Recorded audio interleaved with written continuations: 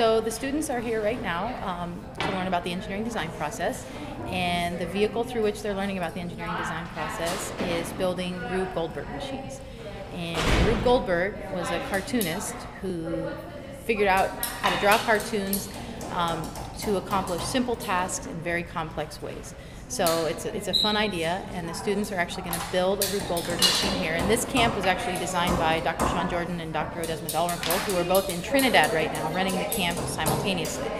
And there's also a group at Purdue running the camp. So the students here will build a Rube Goldberg machine. They're divided into teams, and each team will build part of the machine and will connect together. The teams here, the machine that the students here build will be connected to the machine at Purdue and also to the machine at Trinidad. So the students here have not only an opportunity to learn about engineering design, and they get to do hands-on learning and building this Rube Goldberg machine here, but they get the chance to interface and work with students not only nationally but internationally at Trinidad at the same time. So it's a great experience for them. We're working with the university at Purdue and the high school in Trinidad and Tobago off the coast of Venezuela, and we swap designs with them. So Trinidad and Tobago, the high school there, is building our design, and then we're building Purdue's design, and Purdue's building Trinidad and Tobago's design. So Purdue's theme was the space race.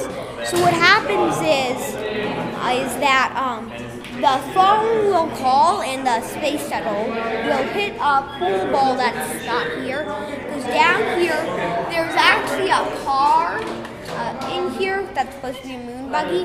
It hits one marble, but then hits another one.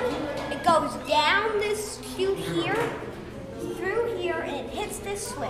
I just think it's a great camp to learn how to design something, test its reliability, and modify it to make it so it works.